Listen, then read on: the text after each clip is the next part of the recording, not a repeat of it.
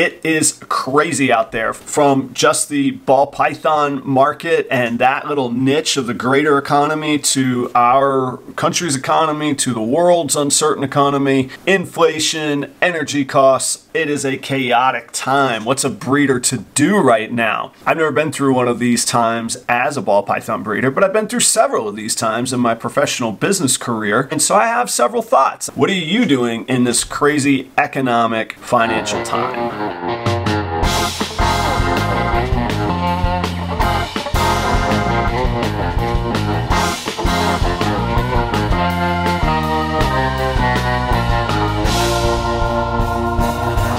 What's going on, everybody? It is Adam at Proper Royals. Thank you for joining me here today. If we have not met before, this channel is all about my family's ball python business and how we got here. I share everything that I can on this channel as transparently as possible, from business to breeding to social media, marketing, all of that stuff. I try and share it all right here as transparently as possible. Check out the Linktree link below for links to everywhere that we're at on the web and social media. You could send me an email directly at properroyals@gmail.com, and I'll put you on the monthly inventory mailing list. Every snake that I have in inventory that is available, and it always goes out on the mailing list before it hits Morph Market. It's a crazy time out there economically, right? We all in some way have felt the pinch of inflation. Energy costs are high. Our commodities costs, the things that we have to have, the day-to-day expenses are through the roof. Prices on luxury items are falling. If you're like me trying to sell ball pythons, the falling prices have taken full effect right now. I'm filming this video in early November 2022. Matter of fact, it's election day. I hope that you have voted.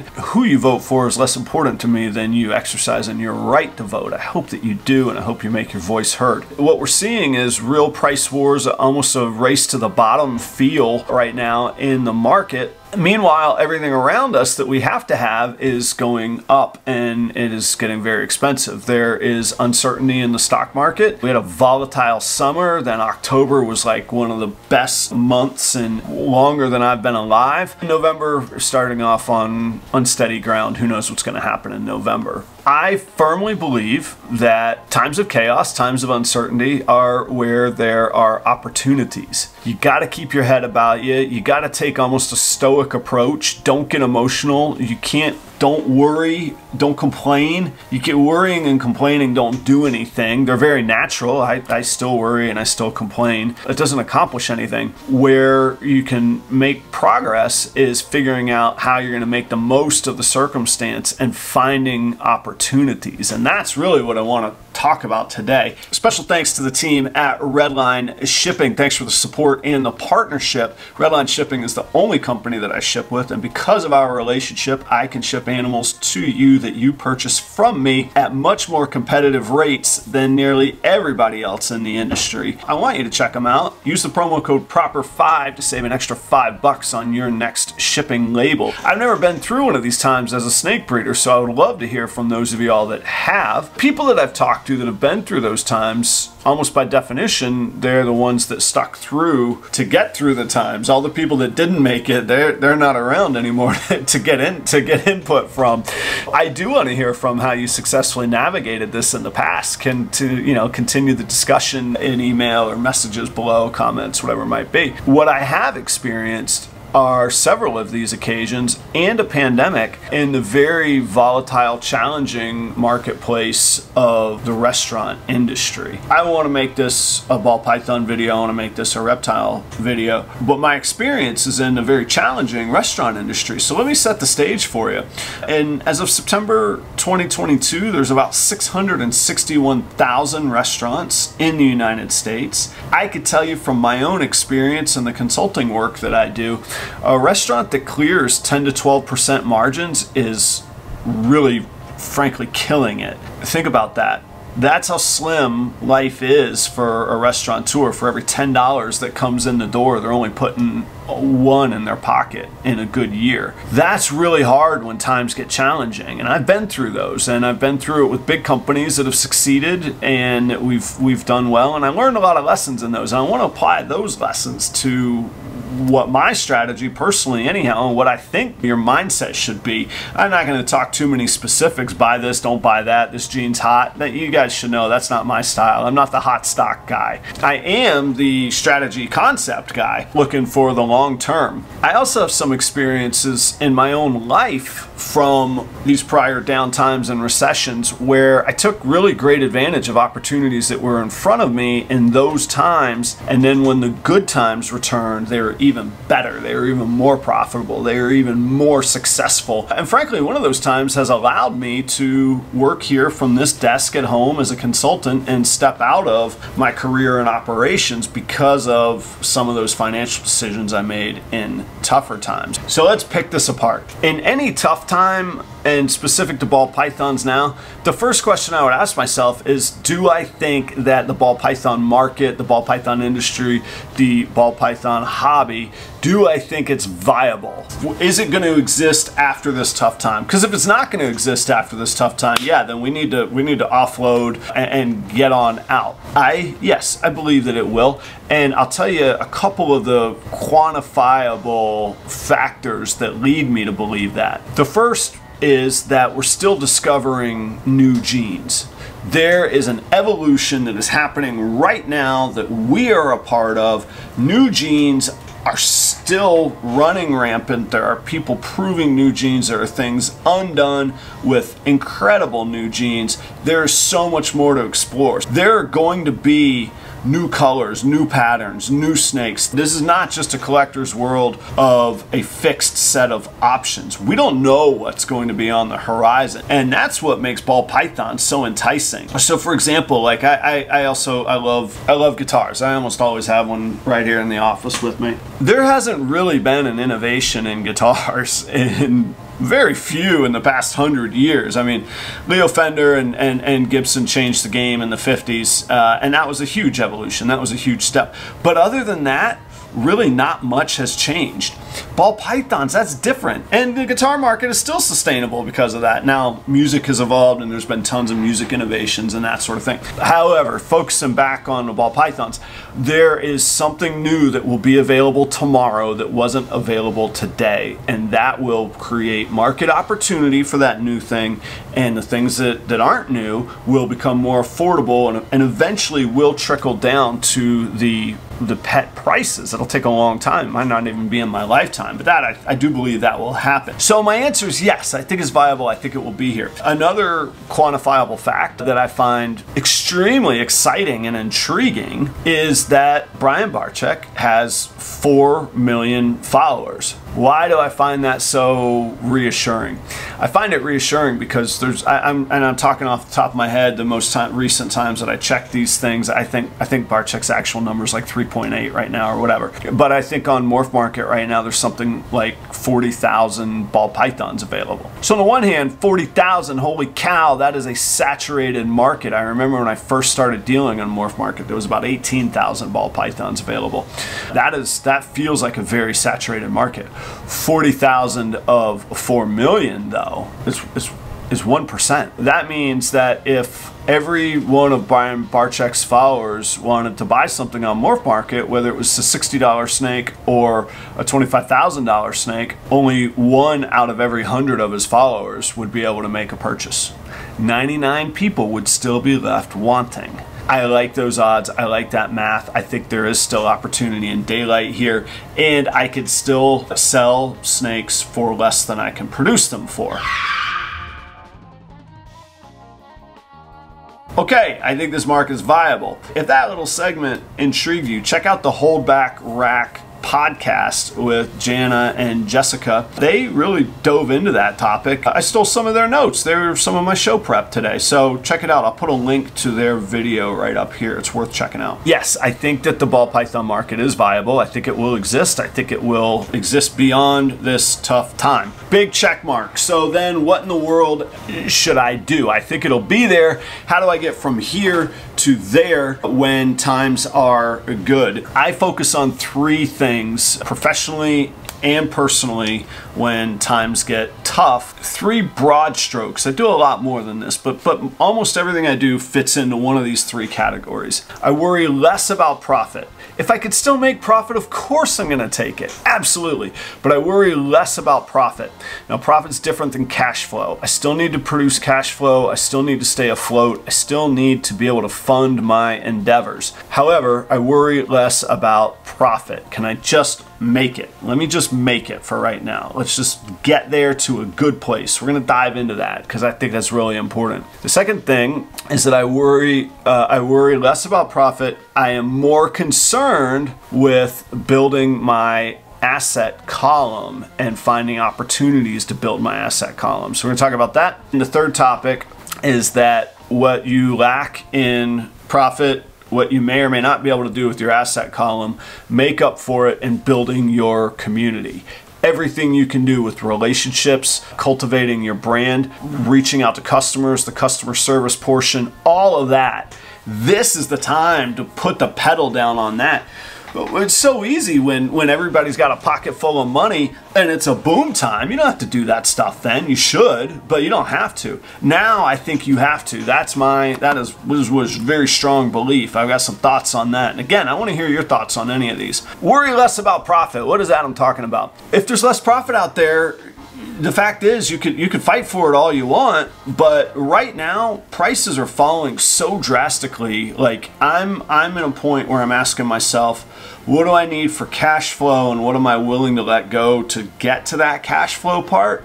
And cash flow is just having as much or more coming in than you have going out. If I have a penny of cash flow, frankly, I'm kind of good because I still have a job. I still have other streams of revenue. If this were my only source of income, it would be a little more pressure. So from a business standpoint, it's a little harder that way. I also believe in always, no matter how good times are, keeping your fundamentals and your foundation strong. So I always keep backup cash on hand. I always have a little bit of time in the form of expenses, money set aside for expenses that I can live on and sustain myself on and sustain my animals on, money for rats and utility bills and stuff. Worry less about profits, because if you're fighting for profits against the way that people are dropping prices right now, there's incredible bargains out there. So worry about your cash flow. If you have profit and you're only worrying about cash flow, then you go to step 2, which is to increase your asset column. What do I mean by that? To me, this is my own definition. Assets are things that make you money. I don't believe in the definition that assets are everything that you own. This guitar has value, but is it making me money? Well, if I'm gigging with it, yeah. If it's hanging on a wall and I'm doing nothing with it, then it's just stuff. That's just trinket. Yeah, it's an asset because it has value, but right now, could I go pay my electric bill with that? No. Could I generate money that would pay my electric bill? Yeah, if I was gigging with it. So in that way, it'd be an asset if it's just a trinket or something. So like a piece of art. To me, that's not an asset unless I'm an art dealer and I'm gonna be flipping it. What I'm talking about in our world are snakes that ideally are producing, so breeder males, breeder females, or that will be producing. By my definition I just gave, if they're not producing right now, they're not an asset yet. They will be, but they're not yet. So what's producing money, what's producing opportunity for you right here, right now? So your cash flow, you're breaking even, you're not costing yourself anything, so you could stay afloat. Then if you have more, if you do have profits, I am taking that money and I'm putting that into buying assets that I just defined. The buying opportunities are fantastic. So while everybody else is racing to the bottom for whatever they need to do and wherever they need to do it, we all got bills, we all got to keep the lights on, we all got to eat. I want to snatch up those deals and start filling the holdback rack and start looking, hopefully putting them to use right away after quarantine and all the safety measures or precautions are met. And I'm looking for buying opportunities. They are out there. I've been very, very busy behind the scenes, like so much so I really haven't even talked about it on the channel yet. There's incredible buying opportunities out there right now. I would recommend again, if you believe in the hobby, if you have more money coming in, i.e. profit, your cash flow, you've taken care of that and now you're profitable, I would take those profits and I would be investing in assets that will produce you snakes. I would also invest in capital improvements, infrastructure, racks, space, insulation, making your facility better so that it can make you more money. Those are the first two things I would be doing. The third is building your community assets. I hear people tell me, and I respect these people. These are successful people in the industry that have been through many of these ups and downs. I absolutely respect these people. They say good snakes will sell themselves. Maybe for them, and kudos to them for doing it. Not me, not in my world, not yet. I don't have the brand clout. I don't have the super high-end animals. And furthermore, I just believe in customer service. For anybody in any industry sitting back going, this stuff sells itself. There's some dude in a garage making a YouTube video trying to figure out how to eat your lunch. I hope you sit back. I hope you think your stuff is just gonna sell, because I can't wait to get into competition with you. I mean it friendly, I mean it respectfully, and I mean it in a very healthy way. But I will always believe in customer service, and I'll always believe in building a community, and those are assets. Your brand recognition, how you're perceived in the community, how people reach out to you, who turns to who, that is the brand equity that makes this whole YouTube, Instagram, social media world worthwhile. And I'm gonna work my butt off at that. So what are some example specifics? It's all the little things that you think of that you're supposed to do, or that we think we're supposed to do, that sometimes we're good at doing and sometimes not. You know, post every day, make your posts engaging, make them insightful, thoughtful, make them instigate conversation and feedback. I work hard at that. I do that. I'm committed to that every day. I think I provide a higher level of service in the form of email lists. If you want first dibs with no obligation, you just email me and I'll put you on the email list. Okay, that's a service. That's cool. That's what I'm bringing to the people. I spend the time with the new breeders that might not understand all the things that they need to get right on husbandry, or they might not understand why their snake's not eating so well right now, or they don't understand the difference between a rat and ASF and a mouse and frozen thawed or live. I work with them all. I put in that extra work. I believe in building for the future. Let me tell you a story from my business world that has stuck with me for so many years. I started working for the PGA Tour at our flagship property, which is TPC Sawgrass, Tournament Players Club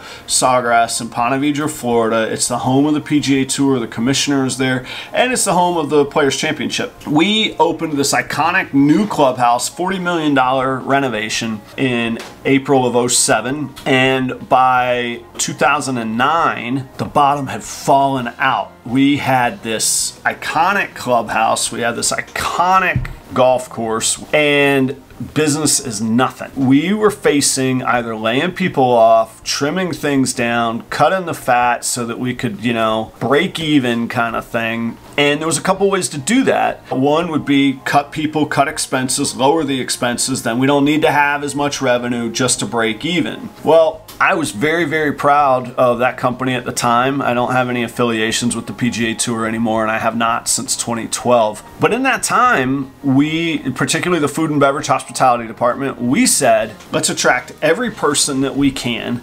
Let's make this amazing venue available to every person that we could. Golfers, non-golfers, people that think that they can't afford TPC. We want them here. We want them to be raving fans so that when the economy comes back, they love us and they're into us and they have the money to spend with us. So how did we do that? We made TPC Sawgrass completely open to the public. No membership required, no tea time required. Come have a drink if you want. Then we said, what would be the very, very best happy hour in the all of Jacksonville market?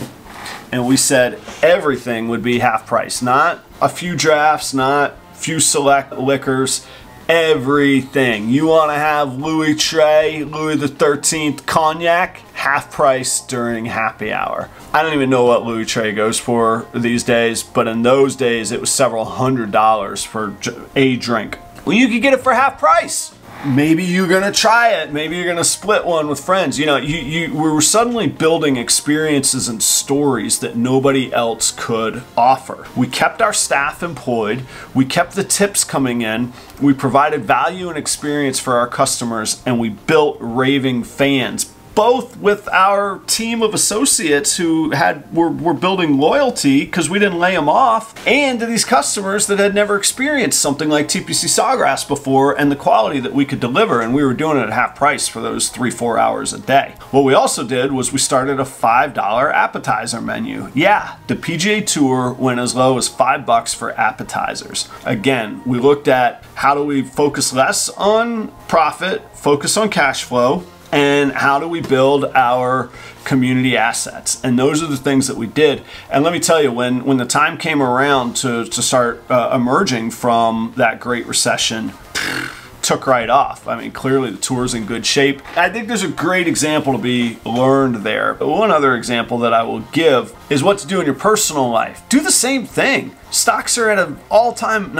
stocks are at an incredible bargain right now. They're very inexpensive right now. Buy an index fund. If you don't know what an index fund is, go Google it. And you don't have to have a lot of money. Start with 20 bucks. Hey, I'm gonna have $20 a month that I'm gonna put in because stocks are at an incredible value. Their price is very, very low right now. Same with ball pythons. They're relatively very inexpensive compared to what they've been. Do we think they'll go all the way back up? I don't know about all the way. Will they go kind of a lot? Yeah. I could do a whole video on supply and demand. This time is going to weed out a lot of people so that when the prices do go up, there actually isn't going to be as many snakes in the market, which will then drive the prices even higher. So maybe they'll even go higher. Who knows? I'm very optimistic. Find the opportunities to buy. Real estate. Yeah, the interest rates are high, but the prices are low. Can you make it work? Is there daylight in there? Is there buying opportunity in there? It's all around you. Keep your head about you. Keep a stoic outlook. Don't get emotional. Don't get caught up in the politics of it all. Stay focused on what opportunities that you can control are right in front of you. Protect cash flow. Break even. Don't worry about profits right now. Reinvest that money into your asset column. Build your community assets. That's what I say. What say you? I can't wait to hear from you. If you've made it this far in the video, thanks for watching. Keep it right here on the Proper Royals channel. I keep you posted on everything that we do. I cannot wait until I get to see you in the next video. Until next time, see ya.